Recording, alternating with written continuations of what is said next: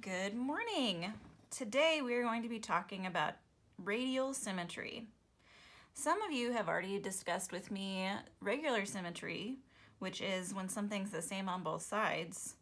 Today we're going to be talking about radial symmetry. Radial means arranged in a circle. Symmetry means it's the same on all sides. When we put those two words together, radial symmetry, that means all parts are the same and facing each other around a center point, which is also called an axis. With this today, we're going to be creating a mandala. A mandala is a circular symbol meant for meditation and relaxation, which I feel like we could all use a bit of right now. So today what you are going to need is a pair of scissors, a pencil, you might need an eraser if you have any mistakes, which we all do, and that's okay. You might also want a coin or a Sharpie or a marker of any kind. So here is an example of what we're going to be creating today. Okay? I have a square piece of paper with a design. Like we talked about, it is a radial symmetry example because it is a repeating design that is centered around an axis point or the center. Okay, so what we're going to do today is we are going to start by creating our square paper, and we're going to do that in the same way that if you guys remember when we did our origami, some of you guys, we had to make our own paper. So you just had a regular piece of copy paper, which is also another thing that we're gonna need today. Sorry, I didn't mention that. Okay, you're gonna need a piece of paper. So we wanna make our piece of paper into a square. How we do that is we just need to fold our paper diagonally so that we get a point up here, and we line up the edges of our paper at the top and fold it across. So now we have a diagonal line, but we also have this extra kind of rectangle of paper. So this is when we're going to get our scissors out, and we're going to just cut along that edge to cut that rectangle off.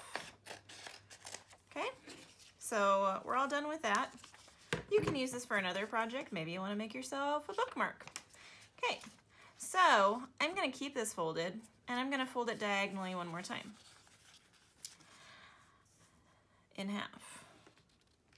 Okay, so I have a triangle when I'm done. Open it back up, okay, and now we're going to fold it in half once. Okay, and try to make sure that you get all of your folds coming to that point in the center. Fold it in half one more time. Okay, and now when we open it up, we have a fold going this way, across making an X, and across the middle making like a plus sign basically. Okay. So now, just using some simple lines and shapes in one of these sections, so like this section, okay, I'm gonna start my design. So I just wanna do simple lines and shapes. So I'm gonna start with a couple of straight lines, and normally I say draw light till you think you've got it right. But when we're doing this, we need to do nice, dark, heavy lines. Okay, so I'm gonna go over my lines a couple of times. Okay, so I wanna do something more than that. I wanna make it a little bit exciting and detailed. So I'm just gonna do some more shapes. Maybe if I wanna do a half circle, okay, or kind of half teardrop shape here. Okay, yeah, and maybe kind of a curved line here. Okay, and like I said, I'm gonna go over my lines a couple of times. Okay, so now what I wanna do, I wanna fold this on this diagonal line here, or I can fold it on this straight up and down line here. Okay, either way works.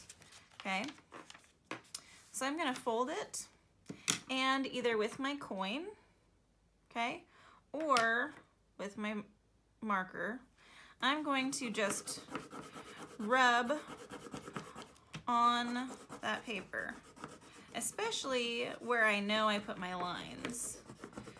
Okay. Now I did a really simple design, but you can go a little bit more detailed if you want to, if this is your first time making a mandala. Okay, so when I open it, okay, yeah, my design has transferred, the pencil has transferred from one side to the other. Now I want to make this a little bit darker, okay, so I'm going to go back over it with my pencil. And again, I'm going to do it nice and heavy, going over it a few times, because we're going to continue doing this until we have created an entire circle. Now, I have this whole square now created, so I can actually just transfer this whole square over to this other side, like a mirror image. So just to make sure I've got plenty of lead on that side again, I'm gonna go over it. And I'm gonna fold it in half this way. And remember, I only need to rub where I know the design is, so just in this little square here. So last time I used my pencil, I can also use a coin, like you're doing a scratch and sniff, or maybe a lottery ticket, you know. And I'm going to do the whole thing again.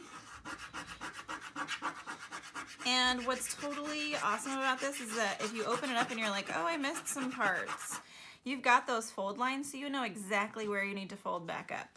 Okay, so maybe I want this to be a little more clear. So I'm gonna fold it back up, and I'm gonna do it again. Go over those areas that I want to become a little bit more clear or visible. Okay, so now I have half of my circle. I'm gonna go over that design that transferred a little bit with the lead from my pencil. Okay.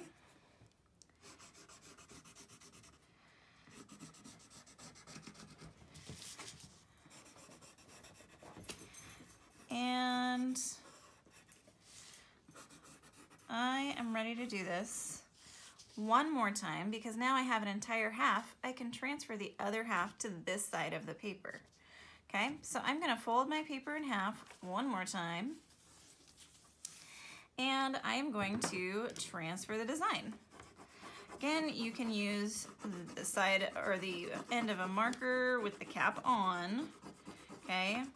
Or you can use a coin, or if you find out something else works that you have around, anything that's got a hard edge that you can go over your paper with. Okay, I'm just making sure that I'm going over the areas that I know that there's pencil lines. Okay.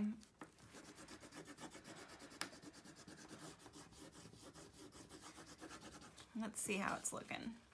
Okay, I think that looks pretty good. I can see my entire design, so I can just go over the rest of that.